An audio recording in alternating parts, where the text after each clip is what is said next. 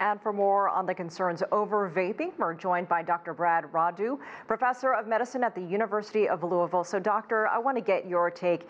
Are e-cigarettes less or more or as dangerous as regular cigarettes? Well, I agree with the one commentator.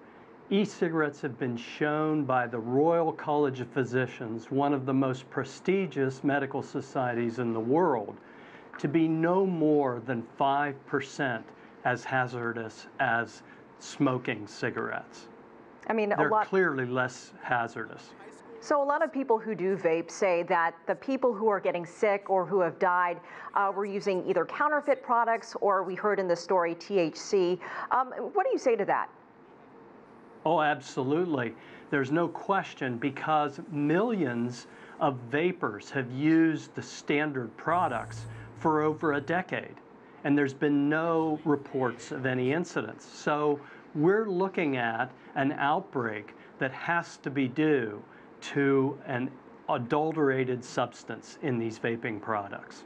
What do you make on the U.S. government response and this sort of outrage that's happening across the country all of a sudden? It seems like all of a sudden. Well, it seems that most of the moral panic is based on youth use. And very clearly, too many children are experimenting with e-cigarettes.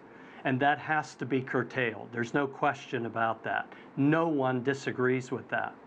Are you surprised? But even... Sorry, go ahead.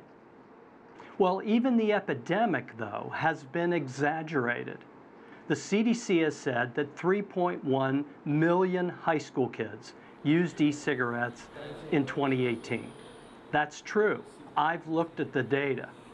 But 600,000 of those high school students were a legal age to be able to buy e-cigarettes. And of the 2.5 million underage students, there were a lot who were already experimenting with smoking products, with other tobacco products. So it's not a new and distinct epidemic. It's part of a broader epidemic that we need to take care of.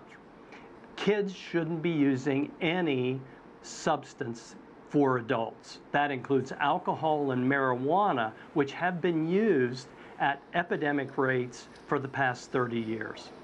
You ran through some numbers there. How does that compare to the number of underage students, teenagers that are smoking illegally compared to, cigarettes?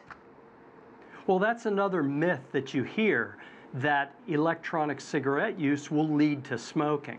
And in fact, since the advent of electronic cigarette experimentation, smoking rates have continued to plummet at record rates. We now have the lowest cigarette smoking rate among high schoolers in the U.S. ever recorded.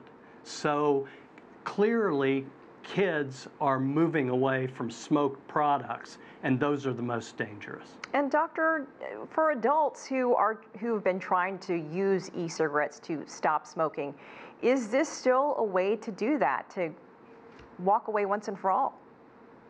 Well, there's no question about it, because these products are vastly safer. Now, smokers should stick with conventional e-cigarette products and other conventional smoke-free alternatives to combustible cigarettes. Don't buy products on the street. Don't buy adulterated products. Don't use it for marijuana. Dr. Brad, thank you so much for joining us from Louisville, Kentucky.